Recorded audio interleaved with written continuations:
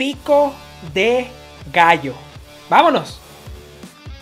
I didn't need to research much for this one since the ingredients are pretty basic. This is all I used for this small little batch of Pico De Gallo. You can use a nice sharp knife to dice these all up, or a kitchen towel.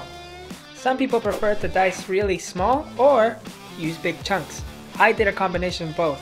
Small little chunks, big chunks, but after trying it, I think small chunks is the way to go.